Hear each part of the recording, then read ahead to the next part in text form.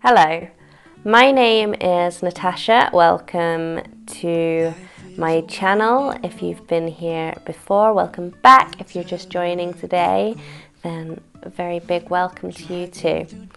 I wanted to do something a bit different this week, and I wanted to talk about some ways in which you can keep a yoga practice going.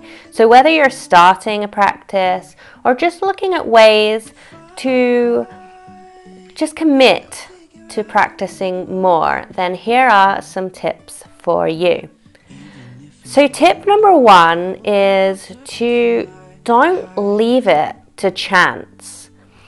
And what I mean by that is don't just roll out the mat when or if you feel like it. Schedule it into your day. So if it works for you to have a yoga practice in the morning, then maybe you make an intention to practice yoga for 15 minutes every morning when you wake up, maybe even while you're still in bed. So you don't even have to get up and roll out the mat.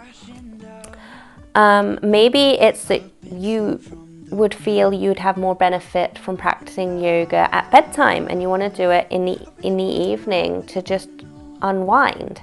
So then you could commit to, however long you want to do. And it doesn't even have to be a daily practice. Maybe for you, a practice suits you for doing it, once, twice a week. But just having it written down and planned so that you can keep it going can be a really, really helpful thing. So tip number two would be to have a space in which you can practice yoga. So just a space that's just clutter-free. So maybe you don't have a whole room for practicing yoga, but maybe you could find a corner, and that could be the area in which you go to practice. And having this space can be really, really nice because you know where you're going to do it, where you feel comfortable. You can have anything you want, like candles and incense or plants. Maybe you are much better at keeping them alive than me. And you just set your space out nice, and that way you're not worrying about mess. So the last thing you want to do if you've committed to practicing yoga in the morning and you come down and the kids actually have toys everywhere in the area you wanted to practice, or any other reason, just having a space where it can be clutter-free and it's your space. Sometimes maybe that's even out in the garden. Sometimes in Ireland we get lucky and the sun actually shines. So there's a good way. Tip number three would be to learn about other ways you can practice yoga. Okay, so it's not all about the poses. It's actually only one of the 8 limbs of yoga. So I can go into that on another day. But we can practice yoga off the mat as well. So look at ways in which you are maybe even already doing that. That can be really nice because what we practice on the mat, we're always taking off the mat. And there's so many other ways as well. So tip number 4 would be to hold yourself accountable. And what I mean by this is to get involved in live classes, maybe in-person classes if they are available to you, or live classes online can be really good because that way you're still connecting with others around you and you're still showing up at a certain time and you're not pushing it aside.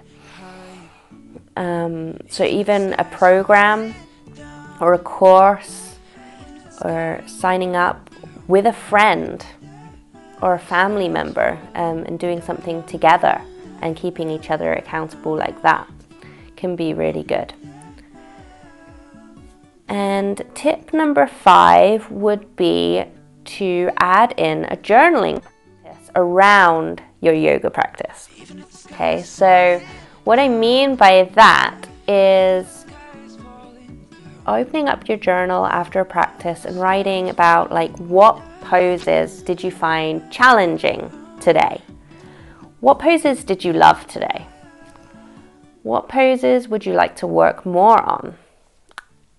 Did it bring anything up? How did you feel before or after? And there's a number of things that you can write about. And maybe you just open up the journal one day and say, I don't feel like journaling. And you showed up, you wrote something. So that's great too. You can also, like with the bullet journals, you can make it all fancy and do these little charts, and you can color in little squares or anything you need to do to inspire yourself to keep going. So they are my tips in a way. I would love to hear if you have anything to add. What helps you to keep your practice going? Or what will you be taking from this video? Thanks so much for watching, and let me know if you enjoyed this video, want to see more like it, or head to my channel to see some yoga practices that have been recorded for you. New videos are every Wednesday, so please like and subscribe for more. Thank you.